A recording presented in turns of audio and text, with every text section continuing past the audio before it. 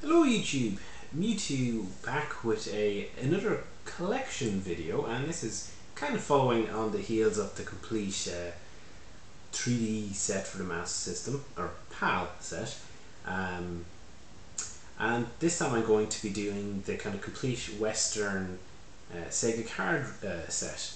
And again, there's only about 10 or so releases, but before I begin, a few caveats about this one. There's an absolute boatload of variants for the Sega Card games, different versions of, with different languages throughout Europe. There's the American ones, and you could collect probably forever on variants of the Sega Cards. I'm not doing that. One version from the US or Europe is fine by me. And the second caveat is hang on, but I'll discuss that when I'm discussing hang on. So, here's the complete set, the PAL. As I said, not too many. I suppose, actually, before I start, I should probably explain a bit about what the Sega cards are in case people are unfamiliar. So, we'll pull out, I suppose, Transbot, a famous one, which is bottom of the top of the PAL here. Now the Sega cards, as you can see by the cover, are basically these small credit card kind of sized games. The Master System 1 and the Power Base Converter 1 were able to play two formats of games: the standard cartridge format and then the second Sega card format.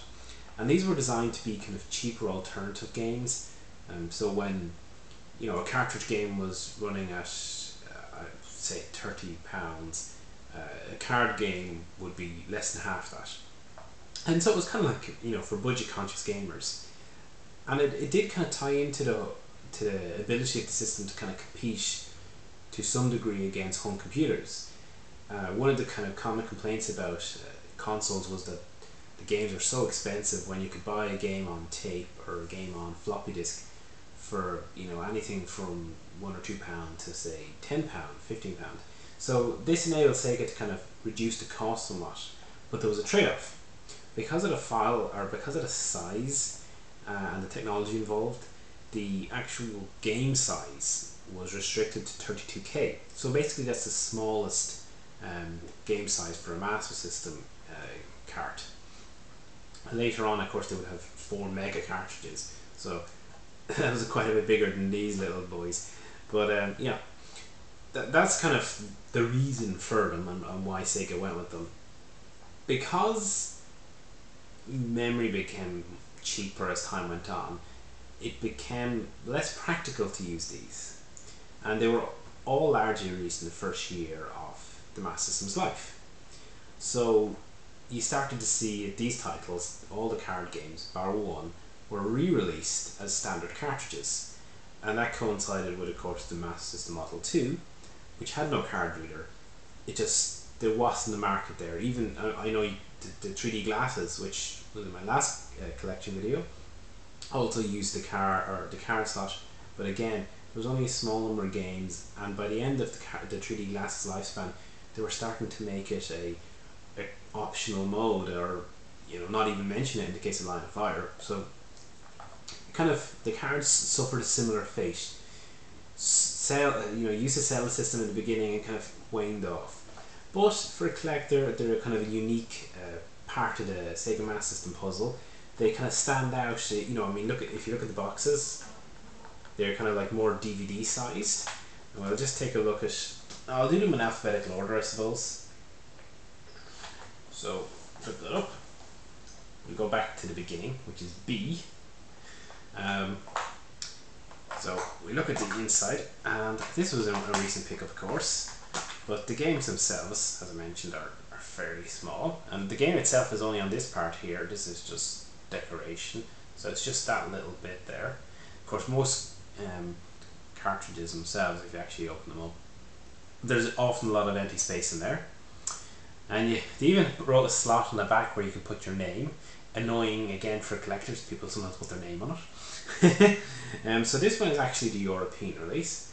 This was the last card I had to get to my set. Now, again, you might notice that there's quite a big holder area, much bigger than the actual card. Cards usually came in They did come in a little kind of a slip that you were meant to put them in to kind of, I suppose, protect the exposed circuit. But they tended to get lost. They're very hard to come by. I've got the complete set of cards, and I think I only got 2 of those covers. So there you go. I also noticed that the hang tabs seem to be chopped off much more often on these in standard boxes. But however, that's the first one, Bang Panic. Now this is actually, might be the first one I've taken out because it's B, it's alphabetical, but it was actually the second last one released in 1987. Out of all of them, only 2 of them, I believe, weren't released in 1986. So it really shows you that it was very much an early thing, to help sell the system. You had these cheap, low end kind of entry games. And the system in the UK, at least as well, was positioned as kind of like, for a lot of its life, as being a kind of an entryway console. Even when the Mega Drive came out, it was still, you could use the Master System as a kind of a launch pad, because it was like somewhere between 50 and £100 depending on your bundle and your location. So anyway, that's Bang Panic. Next up we have F-16 Fighter. Again, a very early title. Yeah, another fun. I mean, another point about the box art is that they always usually got the same format where they have the hand holding the actual card. The card turned out to be the artwork then for the later cartridge release. So you can see this has got a very exciting artwork, just like an aiming icon. That's it. F-16 Fighter is also notable in that it's not compatible with the power-based converter. You can get to the title screen, but it uses the backwards compatible graphics mode of, basically this was going to be an SG 3000 game. I think that's what it was, and they port, kind of, Sega were bringing out the Mark III and whatnot, so it was kind of ported over, as it were. And it's not by Sega, it's by Nexa, I think, is it? Yeah, Nexa, 1985. So again, a very early title on the system. You actually need 2 controllers, I believe, to play this. And it must be somewhat complicated to play, because for a US game, that is a thick manual. Again, I'm not too sure if that's going to come across, but normally the US manuals are bloody tiny. But there's 36 pages in this, all English. That's a large manual for a game in 1985, which surely you would think is about shooting stuff. Anyway, onwards and upwards. Now we have Ghost House, and this was the first card game I got. I had a Master System too, so I never had any cards when I was younger. These are entirely a kind of a modern collection thing. All the spines are going to be very similar. Oops. And I actually have 2 copies of this, and the reason why will be I'll mention later. Another thing I noticed, well, sometimes the code's different. Sega Masters and games, particularly in Europe, have very distinct product codes, so you can tell what they are, and it usually determines their file size, location, and so on. So it certainly is handy for telling if people are spoofing with their numbers. You can actually validate the release. So this one has 4002M, and then its sibling has 4002A. Now I don't know what the A and the M mean on those. I think the other thing basically is second of the 4 size series card games. I could be mistaken though. In fact, I have a funny feeling I'm mistaken on that. Oh, no one's probably interested anyway. But next up then we have the rarest, easily the hardest to get. Well, again, there's a caveat about hang on, but I would say this is the hardest to get in kind of normal version, and this is the German version. There is an Ariol soft version as well as then there's the UK version, there's Italian versions, there's loads of variants, and yet it's still bloody rare.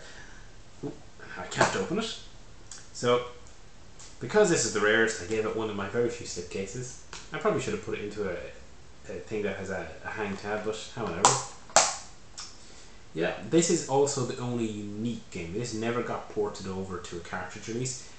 I suspect the reason is that they already had a game called Great Soccer on cartridge. Sorry, it was called World Soccer over in Europe, but it was called Great Soccer in America. And I imagine they felt that, well, because they have a soccer game that was more advanced, or perhaps they thought it was more advanced, that there was no point bringing this one over. Whatever reason, that makes it a lot more collectible. So there you go. That's the one to look out for if you can find it. And right next door is the other one that, in theory, is rarer, and that's Hang On. Now, it should be fairly obvious from looking at this that this is a reproduction insert, because to get a box copy is bloody hard. This is very much like the, I think it's called like the 4-pack in one game that came with the Game Gear. You know, you can get loose copies all day long, one of the most common games, but to get a box copy, very, very hard.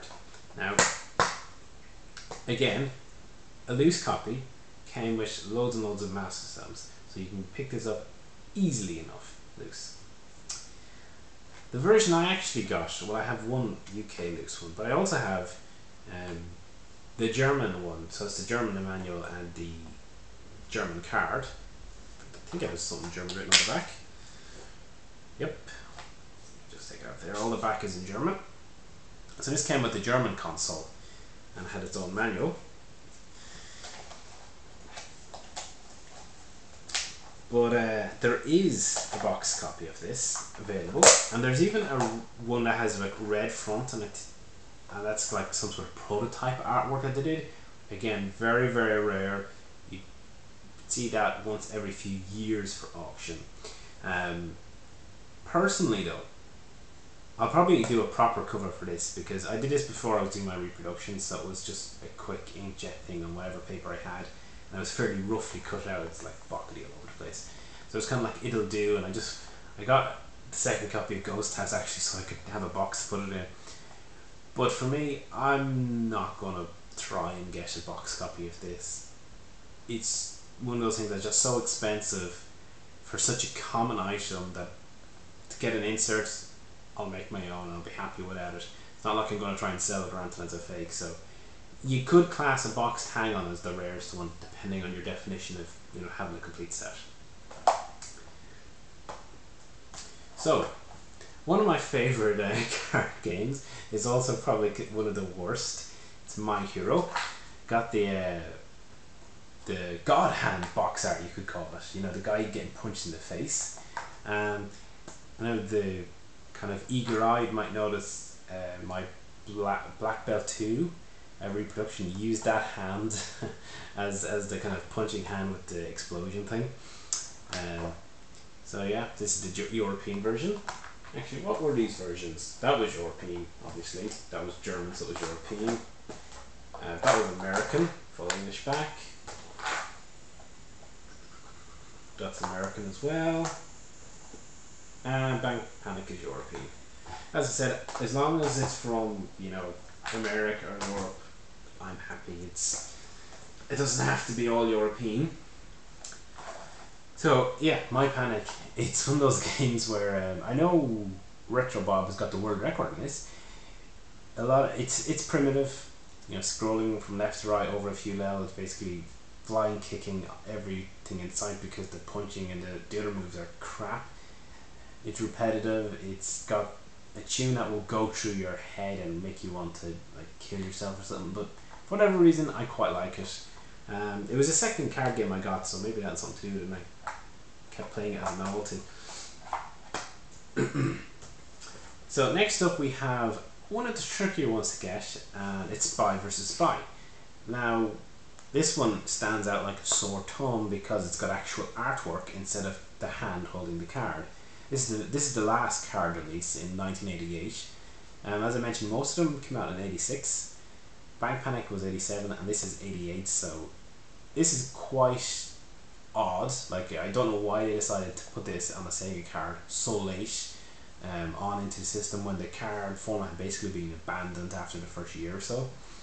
So this is the US version, because it's tricky to find, and as I wasn't too pushed, I managed to get it in a trade from Canada, I think it was. And in fact, because I hadn't got around to cleaning the box up, there's a few little, you know, marks on it. It's still all packaged up from when the Sega bit seller sent it to me. So there we go. I actually have Spy vs Spy in cartridge format, and I have it on the NES as well. And yeah, I think you really need to play that in 2-player to get the best of it, out of it. Another card that I got then from a Sega 8-bit member, and that's Super Tennis. God, I hate Super Tennis. I know these games are kind of simple. They're all fairly simple, you know, single screen, or you know, a few levels and then repeat, and a few number of baddies. But that was the point. They were small games, they were cheap games. But Jesus Christ, do I hate Super Tennis! And I had several versions on the cartridge. It was just like one of those games that was like thrown to me or something. I actually have 2 versions of the card as well. So this one is actually in a cover too, although the cover is going all flappy. So there we go, Super Tennis. What's there to say about that? It's another one I actually need to clean the box up a little bit. Oh yeah, because the second version I had was came with a reproduction manual, and I kind of had the impression it might have came with a reproduction insert. Now I knew the manual was a reproduction, which is, you know, did an okay job. It's a A4 page type of thing, and then roll it out. So I figured, well, you know what, you can get a European manual for this so easy. I'll just get a European manual. In fact, I think I had one. It could even be this manual. So, you know, I wasn't concerned about it, the extra kind of reproduction manual. And it was presumably by Seller, it wasn't by Sega or anything. So that was by Barney on the Sega Performance, if I recall. It's probably the cheapest card game, Super Tennis. So if you want one as a novelty or to try out, and a lot of people do, if they've just gone into Master System collecting and you want to find one cheap and quickly, that or probably Ghost House are the ones to go for, I'd say. Then we have Teddy Boy, even. I did a gameplay on this, and a lot of people said, oh, I didn't kind of, you know, give it a right go, or I didn't kind of get quite what was going on. And I kind of openly mentioned that in the video, that I was probably missing something because I couldn't quite get it. But apparently there's 50 levels, which for a card game is a lot. So this is the the European version. I'm going to say English. And all of these are complete. So this one's actually got a little cover too, even better. And last one, which we've seen a bit of before, is Ninja Bear Hug's most favourite shooter ever, Transbot. There we go. This was possibly my first gameplay with commentary was Transbot. I didn't quite dislike it as much as him. And although it is very primitive, and there we go, it's complete again, except for the slip. So I'm missing its wee monkey. Yeah, I can see why he's not a massive fan. It does repeat a fair bit. I have obviously I got the standard cart version of this, but I also have the Portuguese purple release, which has kind of got fairly funky artwork. Certainly more so than this Heil Hitler artwork that's going on. So that's the set. Not everyone collects the cards, because all of them bar the 1, 2, 3, 4, 5, 6, 7, 8, 9, 10, yeah. So 9 of the 10 are all kind of just kind of variants, if you will. But because they have a different physical format and they have their own boxes and packaging and whatnot, I thought, you know, pretty much straight away these were going on my collection list for a full set. Everyone makes their own, so there's no such thing as, well, if you don't collect them, your set's not complete.